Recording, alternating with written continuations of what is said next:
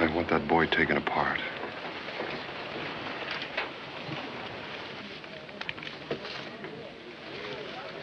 JJ, why do something that's going to drive them right back into each other's arms? I know how to handle Susie. You just...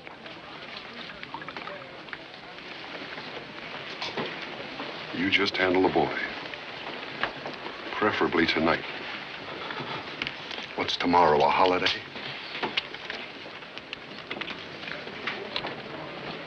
Your fat cop friend. I think I'm going home.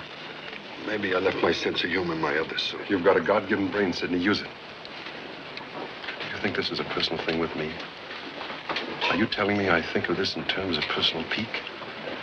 Don't you see that today that boy wiped his feet on the choice and the predilections of 60 million men and women in the greatest country in the world? If you had any morals yourself, you'd understand the immorality of that boy's stand today. It wasn't me he criticized. It was my readers.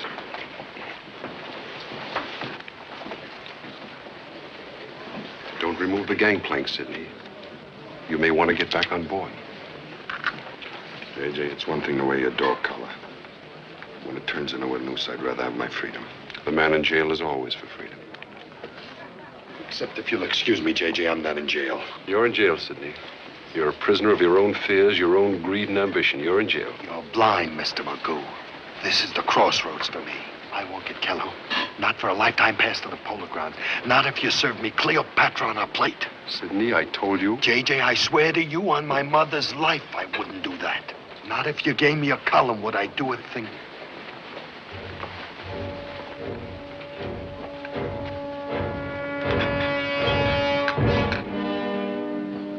And who do you suppose writes the column while Susie and I are away for 3 months? The man on the moon? Thank you, Sidney. And Sidney, I'll have that piece of paper back.